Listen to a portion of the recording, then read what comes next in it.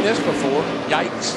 This is where that Kasey Kahne, that nine's been so strong, Daryl. You were talking about it up off the corner, especially up off the Smoker, turn 4. It's Kasey Mears. A lot of smoke. I think that's his tire rub. Cut a tire down. And Kahne and Martin pull away just a little bit from Tony Stewart, who finds it in Kasey Kahne lost it. Oh, there's oil. There's oil on the racetrack. Oil on the racetrack. Martin, Tony Stewart gets by. I think Matt Kenseth may have went up and brushed the wall. Oh, my gosh. I've never brushed the wall there. Yeah, look, lots of damage. He's killed that right front of that car. What an incredible turn of events. All that smoke from Kasey Mears. Yeah, I saw the sheet metal damage. I said, well, it's a tire rub. But, man, he was putting oil down. How close can you come to your first win and not get it?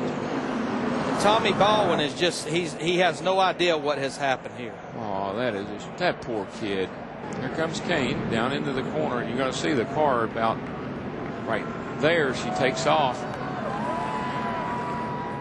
Not too far behind him comes a whole bunch more.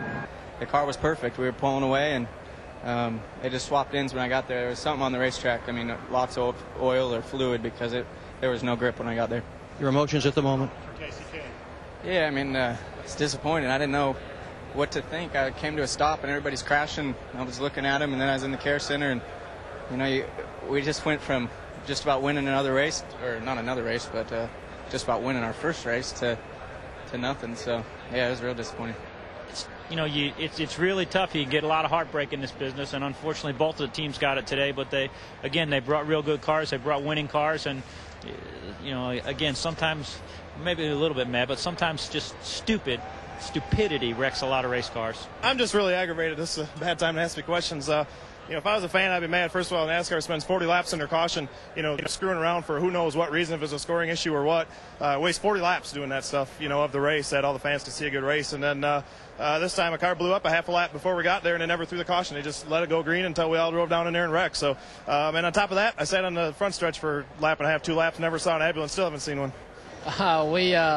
A bunch of us got into some small. I was told, I don't know, somebody blew up and was riding around in the groove. I'm not really sure why you would do that, but it cost us a good finish. GMAC Chevy guys did a good job. We got kind of tight midday, but they got the car better there at the end.